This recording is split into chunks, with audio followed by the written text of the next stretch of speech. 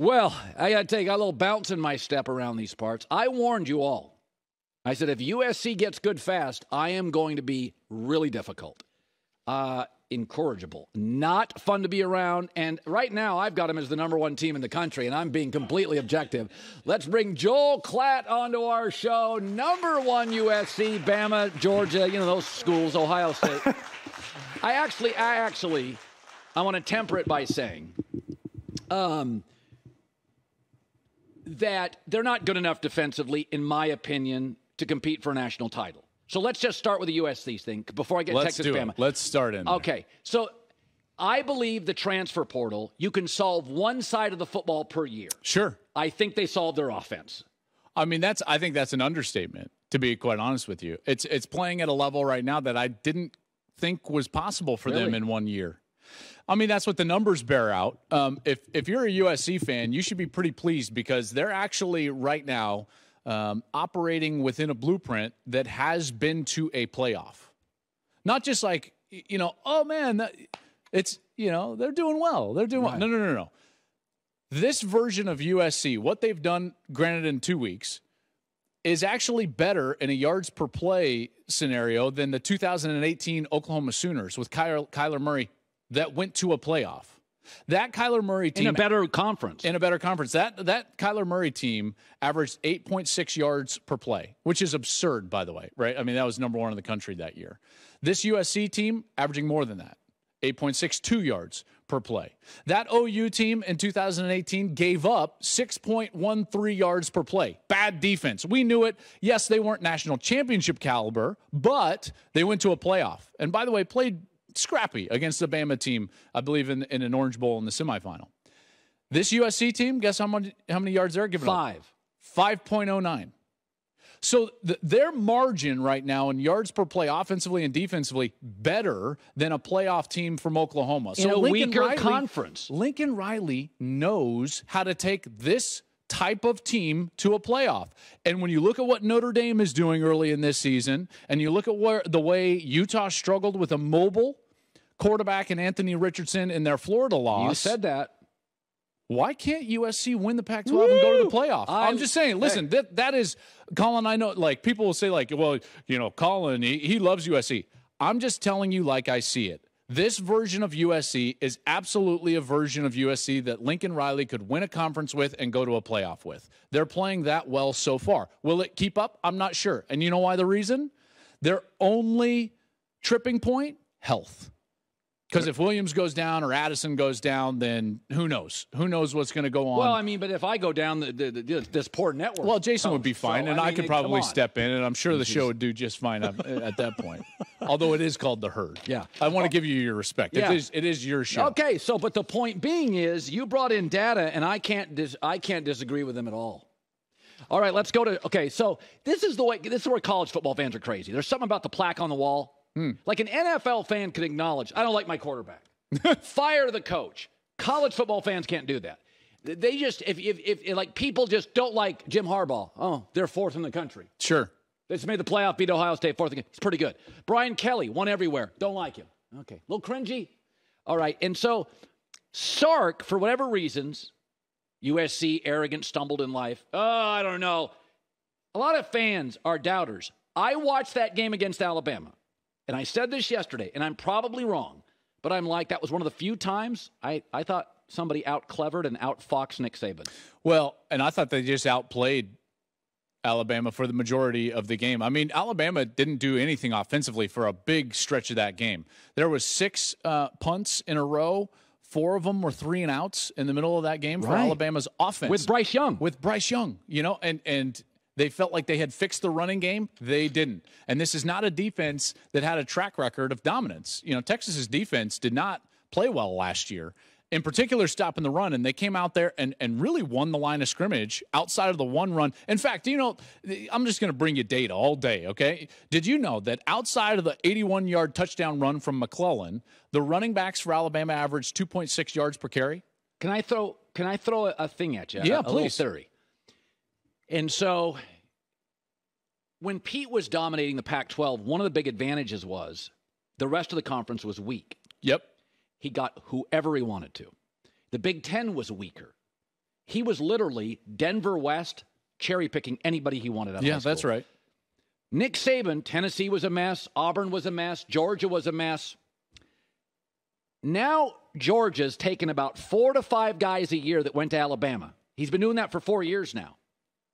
Their pass rush, Georgia's is better. Their speed. No, it's not better than Alabama's. I look at Alabama. Not than Will. Where's the pass rush outside of Will Anderson? Dallas Turner. I mean, he knocked Quinn Ewers out of the game. Which is, by the way,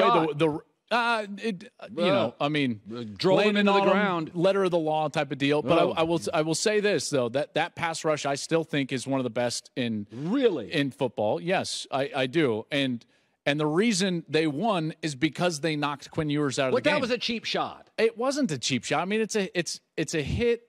Drove him into the ground. I mean, it draws a flag, but I don't think it was cheap. I will say this about Alabama.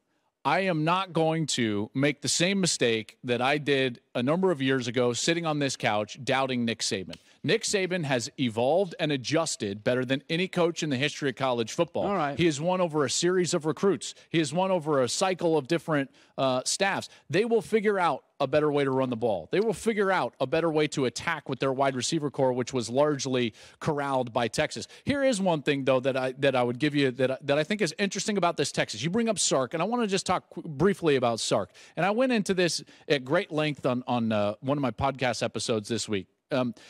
I talked about the meetings with Sark and Nick Saban, and they were fascinating last week, I guess. But I was meeting with Steve Sarkisian first, and we were going to meet with Nick later in the day. This is Friday, and Steve was just talking, and we were meeting with players, and it kind of dawned on me. I was like, man, it just feels different. I don't know why. It feels different than the last 10 years at Texas. I don't know why. I couldn't put my finger on what felt different. I just kept telling Gus and our producer, something's better. Something's more cohesive. Like, it just feels different in a good way. And then we go to the meeting with Nick Saban later in the day, and it hits me like a ton of bricks. And I was like, that was it. That's what was different about Texas. I asked Nick Saban, what do you still love about this job? What is it? Why are you still doing this? What do you love about the job? And he says to me, I guess the chase is better than the capture. And all I could think about is, that's what's different about Texas now.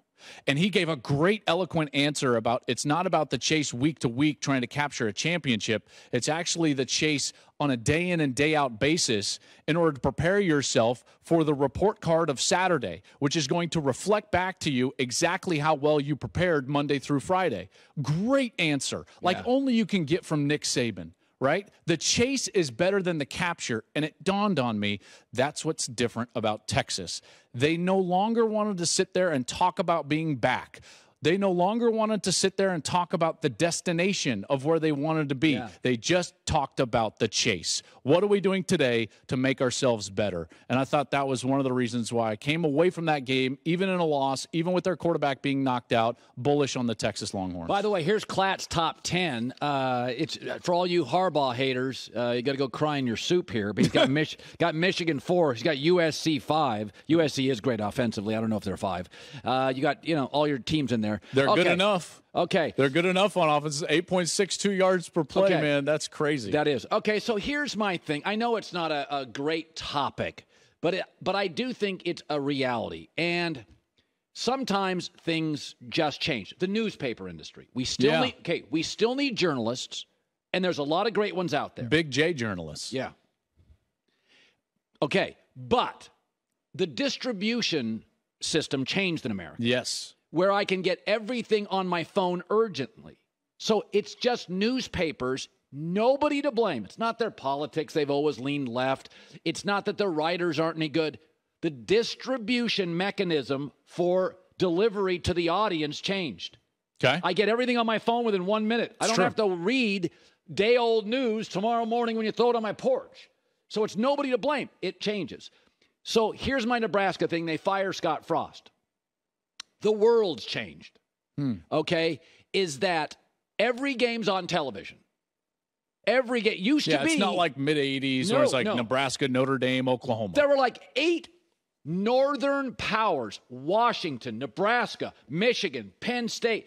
And that's where you had to go play mostly to be on television. Everybody's on TV. Yeah, every game. And I'll be damned if I'm going to play in cold weather in Lincoln, Nebraska, if I got choices. I think Nebraska's done as a program. No, I wouldn't say that. And I think that I know. You look at J-Mac is what? The developments of the last 8 months went in Nebraska's favor in a big way. And let me tell you why. Okay, I just want to paint a scenario for you. Trev Albert was very close to firing Scott Frost last year. Yes. Okay, and people were surprised, by the way, when he decided to retain him under a newly worked contract, and Scott was kind of betting on himself, and it was like, okay, well, he's got a winner, he's definitely out. He didn't, and now he's definitely out. But think about if they would have changed right then. USC and UCLA had not moved to the Big Ten, so the separation of the SEC and the Big Ten away from the other conference had not occurred yet. They had not signed their massive media deal, nor had it become very public about what those numbers were going to be, in particular in the SEC and the Big Ten. Now you fast forward to the current day, and we understand so much more about the future landscape of college football, namely being that the Big Ten and the SEC are really going to be driving college football, in particular from an economic fashion. They're likely going to have more seats in the playoff. The revenue that every coach in America now looks at himself and is like, you know what? I need to get in one of those seats. Two conferences. I need to get in the Big Ten or the SEC. So coaches that last December would have not taken Trev Albert's call probably take his call now. I'm looking at guys like, let's just throw them out there. Okay. Matt Campbell at Iowa State. I get that. Kalani Sitake at BYU. Dave Aranda at Baylor. You might be thinking, like, why would he leave? Well, I mean, is he going to sit in the Big 12?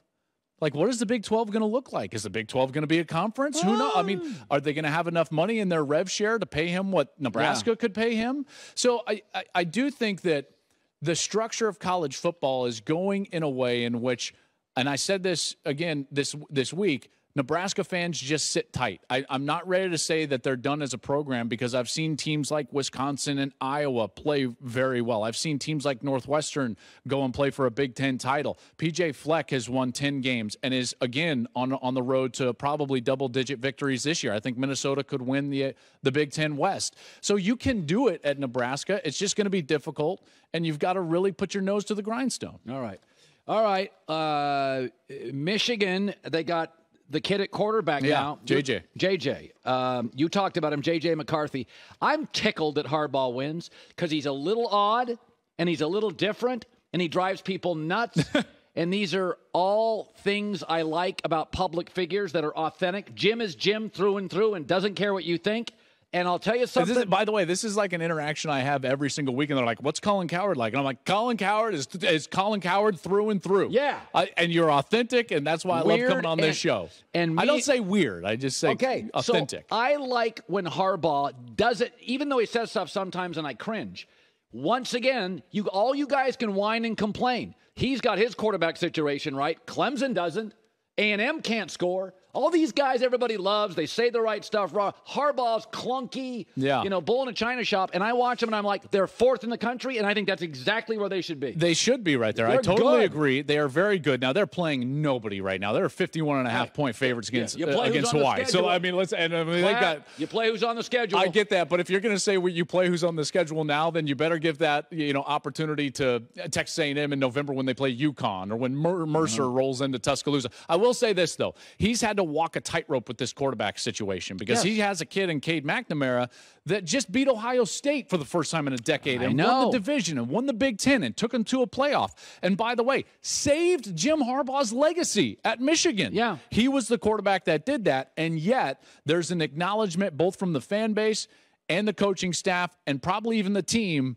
The better version's probably J.J. McCarthy. Yeah. And it's a different offense, by the way, this year, and a different team. Last year, they were built like a big truck. They're going to run the ball, stay safe with the ball, and play great defense. This year, they're a little bit more of a sports car. They've got great wide receivers, really good tight ends, great backs, and it's an offense that could potentially average 45, 46, 47 points per game, and you might need that upper-level athlete like J.J. McCarthy to maximize the potential of the offense. Hey. You go on the road to Hawaii, crazy things happen. It wasn't even on the road. I mean, that was home? in Ann Arbor, yeah. So, 51.5 points. It was not even an almost upset there, by the way. Yeah, I didn't see it. By the way, if A&M loses to Miami this week, they're staring right down the barrel of 1-5. They've got to go to Arkansas. Well, not to Arkansas. They play Arkansas in Arlington in Jerry World. Then they would have to go to Mississippi State and then to Alabama. How about this? How about all those boosters shelling out millions for high schoolers and they can't beat App State? Well, there's no excuses anymore at Texas A&M. They have supported their program as well as any fan base in the country. By far. Facilities, personnel. Money. Jimbo got the 10 years. They just, they got the best recruiting class of all time. And then they got housed by App State. 186 total offensive yards. Crazy. Kids, you can always transfer to the West Coast. Things aren't. College Station is a snooze. LA's not. A lot of stuff happening here. Oh, my gosh. Music festivals, beautiful people out here. Music festivals. I've never been to one music festival in LA. There are concerts and good ones. You've never music been to festival? You've never been to Coachella? That's not in LA. That's 2 hours away. LA County's massive. It's on the cusp of LA. That's not in LA County, folks. That's in Palm Springs. Put your cowboy hat on. You go out to the desert, and you may come back in two pieces, but it is a good time. By the way, Coachella closer to Arizona than it is L.A. Just saying. Hard facts. Big J journalism. By the way, there. that Fresno State game, I may have to go to that one. You probably should. Fresno's not bad now. They're going to beat Fresno State. Oh, okay. Let's not. I mean, I backed you up. I told them I think they are a legitimate playoff contender. I just thought they could be like a top 10 team this year. Remember when he first got hired? So did I. I thought they were like. I was like, yeah, they'll probably creep into the top 10. This is a legitimate playoff type of year. When are they going to put you on one of their games? Are they willing to kick at 9 a.m. West Coast time? Mike Bone, 9 a.m. West Coast. Make it happen. All right, guys, let's face it. Joel Klatt, everybody. Go to work. Hi, everybody. Thanks for watching. Subscribe here to get the latest from the show. Also, be sure to check out more of the best clips from The Herd or go watch a few segments from other shows on FS1.